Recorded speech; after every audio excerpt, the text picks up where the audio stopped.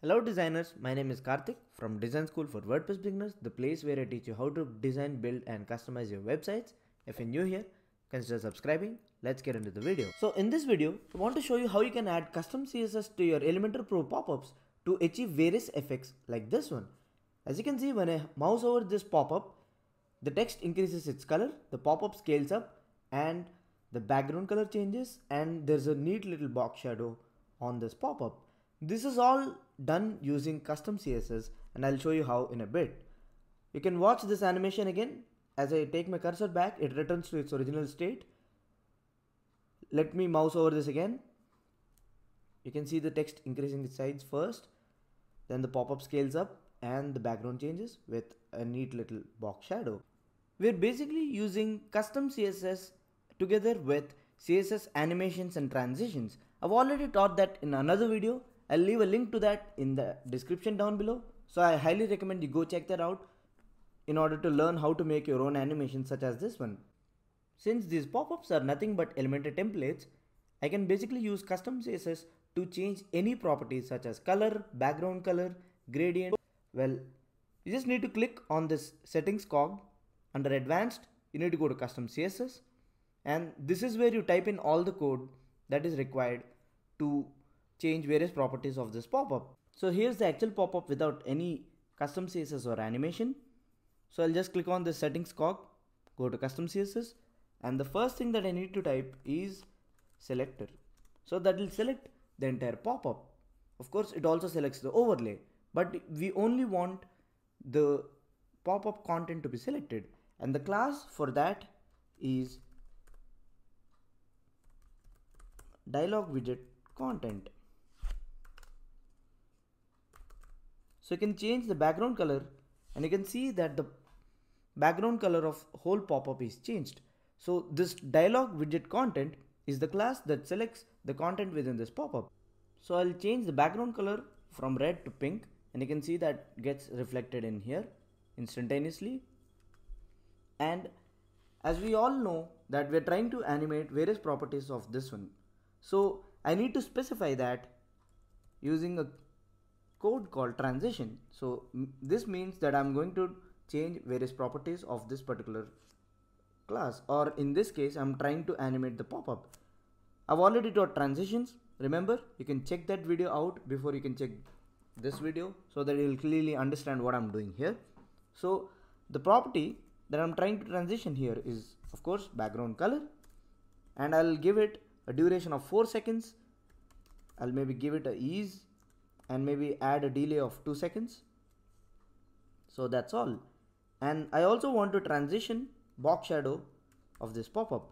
As of now, there's no box shadow on this, and the duration for that, let me give the same duration and the same properties for that. So I added background color, which is the default background color, and then I added a transition basically that specifies that I'm going to change background color, and the duration of transition will be 4 seconds with ease animation, and it will start after 2 seconds. This is basically transition delay. So I'll also animate box shadow of this particular pop-up. Next, I need to specify the class, or the class that will actually animate this, or the event that will animate this. So since we're doing it on hover, all I need to do is to type the same code but add hover keyword here, and rest of the content is same. So this is basically when you hover over this pop-up, apply the code that I'm going to type here. Since we've mentioned that we're going to transition background color, let me add a background color after transition to blue. So this will basically animate the background from pink to blue. Let's check it out. And we've set the duration to 4 seconds, and we've also set an initial delay, so it will start after 2 seconds and it will change the background color to blue. So let's check it out. I'll hover over this particular pop-up and you can see the background gradually changes. That's great. I've also specified that I need to animate box shadow. So let's add box shadow property. And again, I've been teaching a lot of custom CSS on this channel. You can check playlist customize your website and build your own widgets to get more familiar with it. So the code for box shadow is pixels, pixels, pixels, and the color that I want. So I want a blue tinge to my box shadow. Apart from changing the background color and the box shadow, I also want to stretch this pop-up to give it a bit more personality. So the property for that is transform. So I'll basically transform this pop-up and I'll specify some properties for it. Maybe ease. Maybe I'll have a delay of 2 seconds, the same way that other properties have. And in here, I need to type the code for transform. So the transform that I want here is scale. And amount by which I want to stretch it horizontally and the amount by which I want to stretch it vertically. So if both are same, it will stretch symmetrically, else it will get distorted. So always make sure you scale symmetrically with same x and y values. So that's great. Let's see how it looks like. As you can see, it stretches a bit and everything else scales up. That's great. We are there but not quite there yet. Notice the difference? Well, the text doesn't animate along with the pop-up. That's because we have specified the code only for the pop-up itself but not the text within the pop-up. So here I have a heading widget and a rich text editor widget. So if you have these kinds of text, then you can animate them using the code that I'm going to show you now. So click on the cog again, advanced, custom CSS, and you need to type selector, which will select the whole pop-up, and within the selector you also need to type dialog-widget-content, which is basically the content of the pop-up, and then you need to type something called elementor-heading-title. This is the class that will select the heading widget within this. So we even want to animate this. We want to scale this up and also change the color of this to maybe white, I guess. So let's do that. So we just need to specify transition here, and the transition that I want to apply here is color, and the duration for that will also be 4 seconds. Can leave the rest, or maybe I can add a delay of 2 seconds, I guess. And then the other property that I want to change is to scale the text. So again, similar to what we have done here, you can simply copy and paste this one. So I'll just do that. So the text will also scale along with the whole pop-up. So you can uniformly see the scaling up effect. So we've added that to heading title, and the next thing that we need to do is to copy the whole class hierarchy and of course add hover to here, because that's when the user hovers over this. So here I want to change the color to white. So on hover, along with the background color of this one, it will also change the text color to white. And then I want to apply a transform, which is a scale transform. Again, scale it by 1.2 along horizontally and vertically, 1.2 vertically. So let's see how that looks like. So let me hover over this, and you can see even the text or the heading widget scales up and it changes its color. So that's great. And when you take your cursor back, everything else returns to normal. So that's really great. Now let's do the same thing with this rich text editor widget. I'll quickly copy the code for the rich text editor widget. Only the last class changes, which is Elementor text editor, and for heading widget it's Elementor heading title. So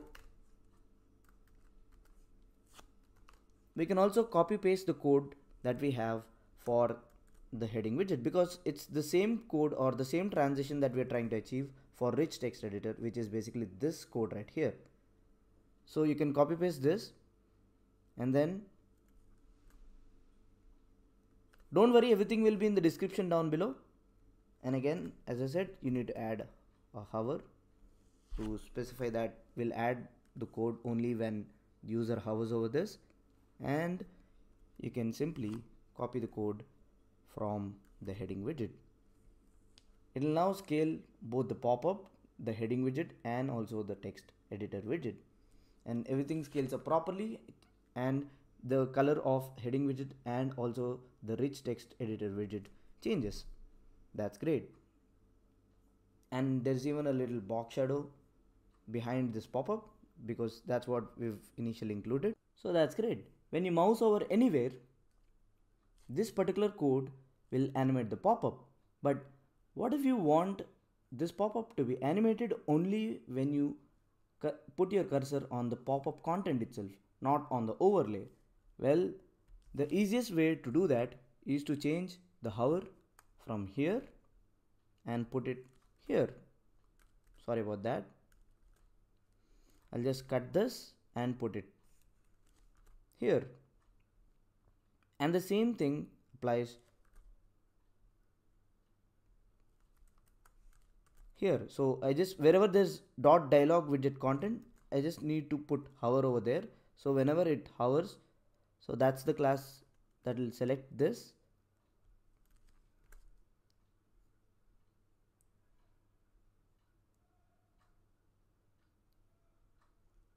So you can remove hover from selector and put it at the end of dialog-widget-content. So that will apply the code only when you hover over this pop-up itself instead of the whole overlay. So let's click on update. Let me click on save and close.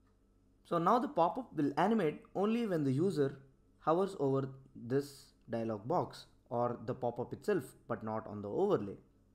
And here we've actually scaled the text. We've actually scaled the text using 2D transform. You can do that. However, I've just commented it out. You can remove this star and / from both sides and that becomes active, or you can simply copy the code in between. So you can also animate the font size property to achieve the animation for the text. So you can specify an initial font size for your heading widget and an initial font size for your rich text editor widget. You can then animate it to whichever value you want. So this is what I've done. If you want to do it using the transform way, you can do it. You can remove this and keep the transform way itself. I've anyways added both in the transition. So no matter which you use, it will work, the code will work. You just need to change this, either remove this and copy paste the content in between these, or leave it as is so that the font size itself animates. So let's see the final output of our pop-up. As I mouse over this one, gradually increases its size, and there you have it. It changes the text color, background color, and adds a little box shadow.